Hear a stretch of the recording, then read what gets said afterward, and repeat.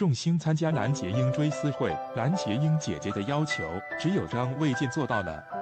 靓绝五台山的蓝洁瑛姐姐，11月3日被发现倒毙在家中，享年55岁，这让全世界的华人影迷都伤心不已。就在昨天，她的追思会安息弥撒会在位于香港赤柱的圣亚纳天主堂内举行。最近，我相信每个人都被蓝洁瑛追思会的消息所刷屏，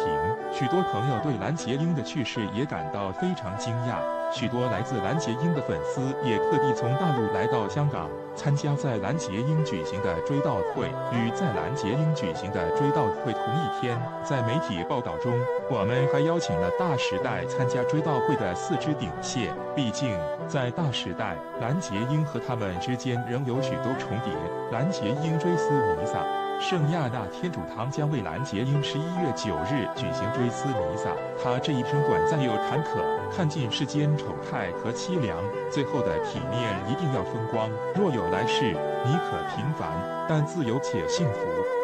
丁蟹四子是陶大宇、郭正红、吴启明和邵仲衡。但是我们在昨天的追思会上没有看到吴启明。陶大宇说，吴启明现在是一名商人，已经退出娱乐圈。然而，丁蟹郑少秋似乎无意出席，毕竟郑少秋已经70多岁了。但他也表达了对蓝洁瑛去世的悲伤。在昨天出席的明星中，我们也看到了张卫健，但是张卫健说他和蓝洁瑛没有什么共同之处，仅仅是因为他是教会的成员并帮助宣誓。但是张卫健一直在现场帮助维持秩序，我们可以看到张卫健如此真诚。只是他记得蓝洁瑛的妹妹要求他的妹妹蓝洁瑛安静地完成最后一次旅程。面对嘈杂的气氛，张卫健做了一个虚的手势，这真是一圈灰尘。毕竟哪里有明星，哪里就有记者。记者的到来将使整个场面非常混乱，而且很多明星都带住自己的保镖来到了现场。很多人都想闭口不谈这件事情，但是面对记者的围堵，只能表现无可奈何。只有张卫健全程都是一副黑脸的姿态，时刻地告诉大家不要太大声，这里是教堂，我们要给逝者是最后一点尊重，让他安静地离开，而不是在这里研究这些新闻，这是不尊重。张卫健的行为让在场的每个人都钦佩他。虽然他说他和蓝洁瑛没有友谊，但他只记得蓝洁瑛的姐姐的要求，并帮助蓝洁瑛的姐姐完成了这件事。似乎张卫健的性格在圈子里也很好，不仅愿意帮忙，而且还仔细记住了蓝洁瑛家人的要求。我希望肆无忌惮的记者能给蓝洁瑛的家人更多的空间，不要咄咄逼人。蓝洁瑛已经死了，蓝洁瑛是个简单、善良、有个性的女人，所以这些年经历了很多的坎坷。我们曾以为的是那么美的一个女人，她的一生应该也会和她的美丽容颜一样精彩。可是蓝洁瑛的一生让我们颇有点感慨，有住这等的美貌这位资本，最后却是潦倒一生。她不愿被钱挥走，是娱乐圈这片污泥中一股清流。她是堕落凡间的仙子，人间不配挽留她。青诗容颜，靓绝五台山，但她的人生坎坷，身过天仙，前半生璀璨，后半生苦涩，可谓是尝尽人间酸甜苦辣辛。虽然她受坏人侮辱，但我想在很多人心里，她依然是那个纯洁的罗慧玲。春30年，对那些坏人，苍天饶过水，不是不报，是时候未到。只希望蓝洁瑛一路走好，在奈何桥上，孟婆请在她的汤里多放点糖，喝下忘掉所有痛苦，下辈子做个平凡人，再感受人间的幸福美满。众星参加蓝洁瑛追思会，蓝洁瑛姐姐的要求，只有张卫健做到了。聪明的你有什么想说的？请在下方评论。本文素材来源于网络，如有侵权，请联系作者删除。2018年11月3日，香港著名影星蓝洁瑛不幸离世，香港娱乐圈一片哗然。然而，肯为蓝洁瑛出面表示遗憾惋惜的却寥寥无几。原因是蓝洁瑛生前曾遭受香港演艺圈的一位大哥级的人物的侵犯，而导致近些年来的精神失常，被迫息影，生活事业也一蹶不振。当年一部《大话西游之月光宝盒中蜘蛛精春30娘》惊艳了多少人，直到现在还被人们所津津乐道。之后本该是大好前程，但是命运多舛，仕途坎坷，谁又能想到号称是亮绝五台山的春30娘居然会落得如此下场，不禁让人唏嘘不已。曾几何时，蓝洁瑛也是在香港娱乐圈中有着举足轻重的地位和非凡的影响力，所结识的好友也是非富即贵。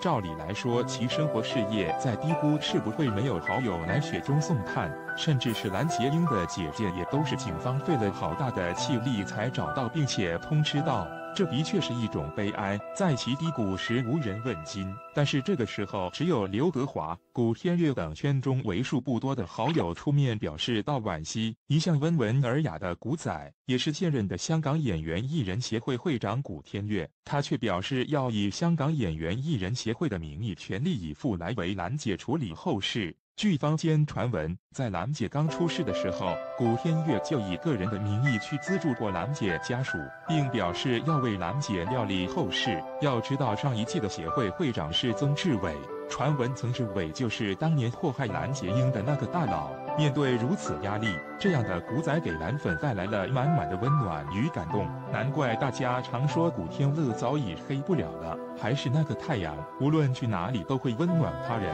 从一开始的《神雕侠侣》中的那个奶油小生，到现在成熟大叔，始于颜值，陷入才华，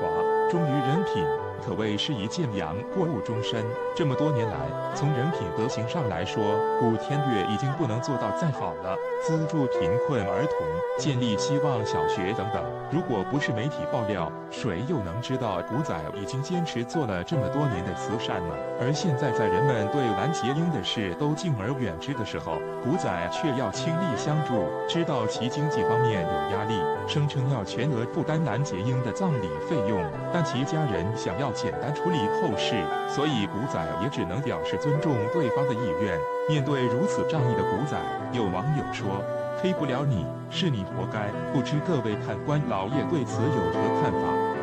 距离蓝洁瑛去世已经过去7天了。蓝洁瑛去世的当晚无人发现，最后经警方调查，真正的死亡时间估计都还要提前个2-3天。蓝洁瑛死后更是惨到无人收尸，好不容易找来了蓝洁瑛的姐妹蓝洁瑛，认领尸首的时候险些没认出来，好歹当年也是风华绝代的 TVB 当家花旦，没想到到最后竟然落得如此凄惨的境地。本以为蓝洁瑛这件事也就算是这样过去了，毕竟都无人问津，却不曾想在11月9日的葬礼上却是热闹无比。11月9日，一直没人负责的蓝洁瑛的丧事，最后还是由香港演艺人协会包下来了。会长古天乐和蓝洁瑛也是非亲非故，但是作为一个有情有义的人，即便是知道如此光明正大的帮助蓝洁瑛可能会得罪某些黑暗势力大佬，但是古天乐还是这样做了。最后的葬礼做得非常的简单干净，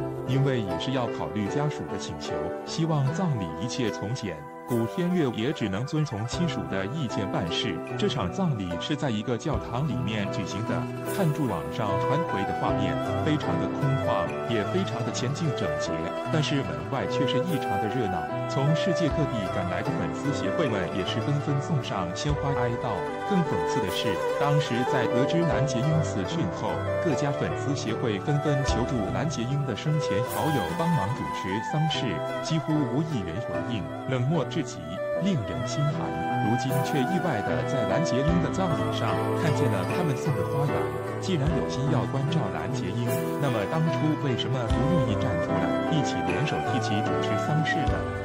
但是蓝洁瑛的葬礼热闹的还不仅仅是各家粉丝和亲朋好友送上花篮，更有人甚至拉上一条大大的横幅称大佬出来谢罪。这名男子头戴鸭舌帽，拿住一大块横幅，将自己挡得死死的，但是感觉他的做法却是异常的坚决，丝毫不怕得罪这位大佬。虽然大家都没有点名道姓说是谁，但是其实联系前些年蓝洁瑛在采访时提到的这些内容，大家心里应该都是心知肚明的。曾志伟虽然从未承认过他性侵蓝洁瑛，但是从蓝洁瑛的反应来看，如果真的是冤枉曾志伟的话，完全没有必要赌上自己的下半生。更何况大家都是普遍同情弱者的，所以曾志伟即便是不承认，在大家的心中也早已被认定罪人，如今竟然有粉丝敢如此光明正大的提出来，看来也是蓝